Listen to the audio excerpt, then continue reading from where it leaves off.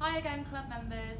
This September 28th and 29th, Ads is presenting The Dumbwaiter by Harold Pinter and Krapp's Last Tape by Samuel Beckett. Bill Bodie from Ads is directing both of the shows. Bill, what is The Dumbwaiter about? So, The Dumbwaiter is Harold Pinter's commercial and artistic breakthrough. We all know, Harold Pinter is perhaps the best-known playwright in Great Britain in the 20th century. He won a Nobel Prize.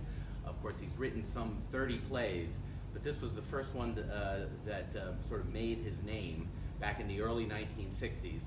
It's about two professional hitmen from London who are sent up to Birmingham to do their next job.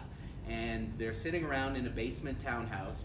This is our unfinished set here, but it'll be spruced up by the 28th.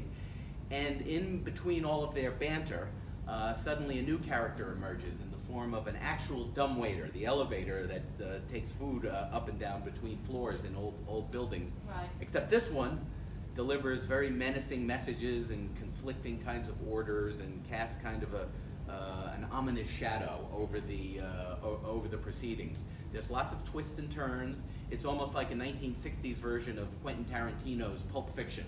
There's a lot of humor, there's some dialogue, there's some witty banter, there's a little bit of violence, but not too much for the club to handle. Most of all, we've got two fantastic actors, Stuart Langwell, who's an old Ads veteran, most recently in Blithe Spirit, and Bob Diasha, who's a newcomer to Ads. He's making his debut, and he's a terrific Ben, the senior, more establishmentarian member of the Hitman pair, and they do a terrific job, and you're going to love it, and everyone's going to love it.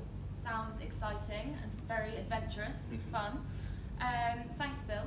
The Dumbwaiter and Krapp's Last Tape, September 28th and 29th in the main hall. You can get your tickets from the main reception. Go buy them today.